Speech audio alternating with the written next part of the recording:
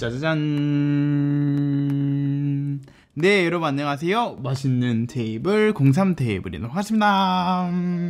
네, 오늘은 집에 있는 캔맥주를 이용해가지고 맥주 요리를 한번 만들어 봤는데요. 일단 이 수제버거 같은 경우에는 맥주 캔을 이용해서 만든 비어캔 베이컨 버거 한번 준비해봤고요. 가운데 있는 치즈 퐁듀도 맥주를 듬뿍 넣어서 만든 비어 치즈 딥 한번 준비해봤어요. 함께 먹을 소시지도 한번 꽂아서 준비해봤습니다.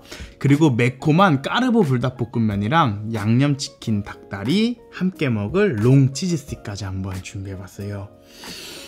오늘 조합이 장난이 아닌데 바로 한번 맛봐보도록 할게요. 그럼 오늘도 정말 맛있게 먹겠습니다.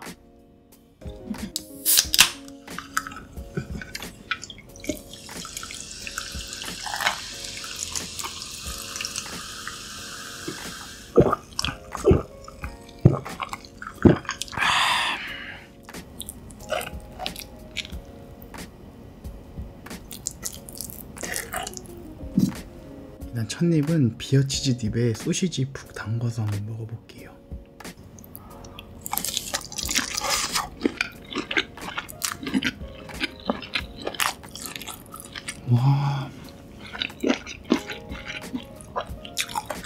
와, 너무 잘 어울리는데요?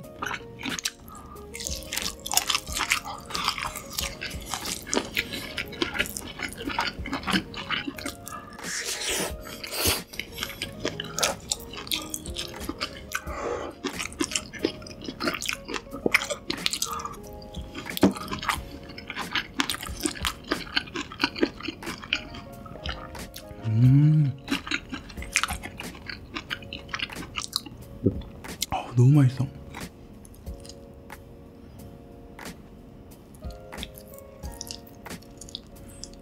와, 이 치킨 찍어 먹어도 진짜 맛있을 것 같아요.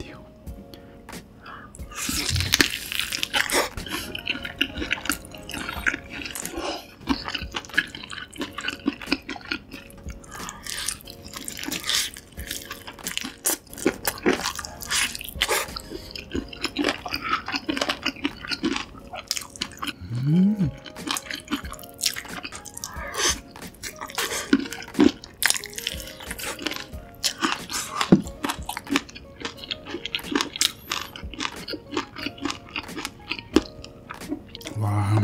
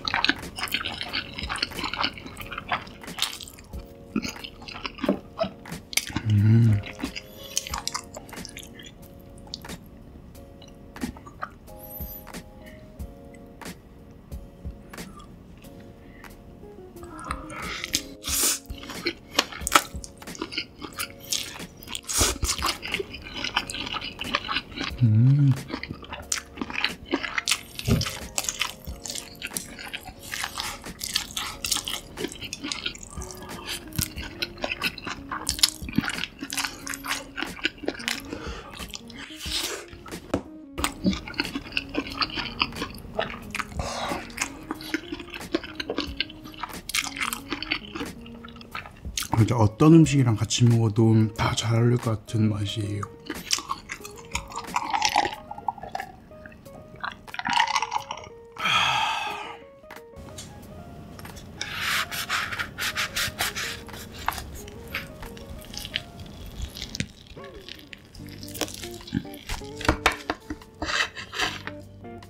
햄버거는 너무 커서 이렇게 반 잘라서 먹을게요. 비주얼은 잘 익은 것 같아요.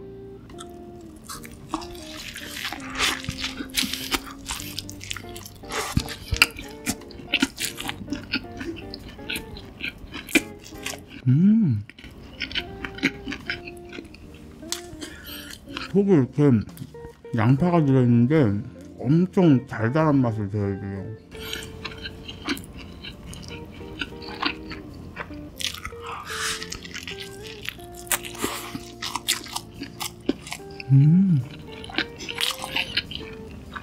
아, 양파가 맛있네.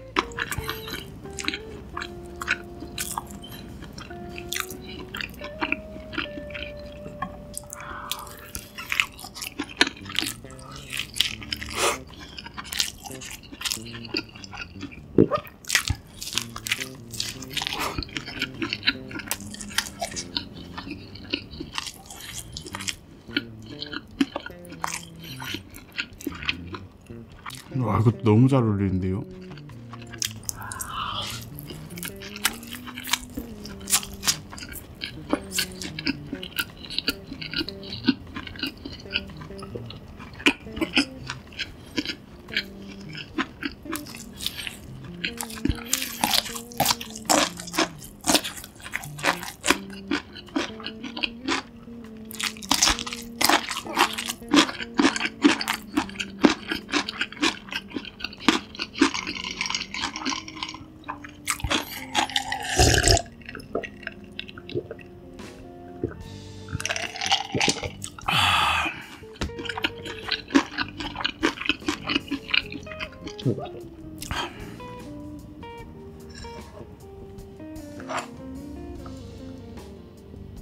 치즈스틱 머스타드 찍어 먹어볼게요.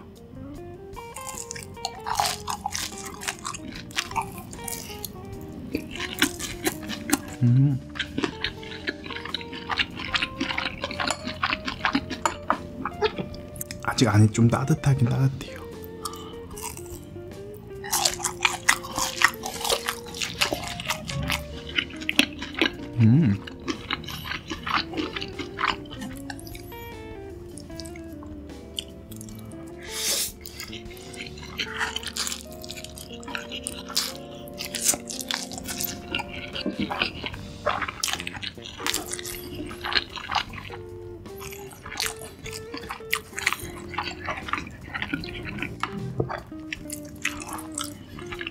체다 치즈 소스 찍어 너무 맛있을 것 같네요.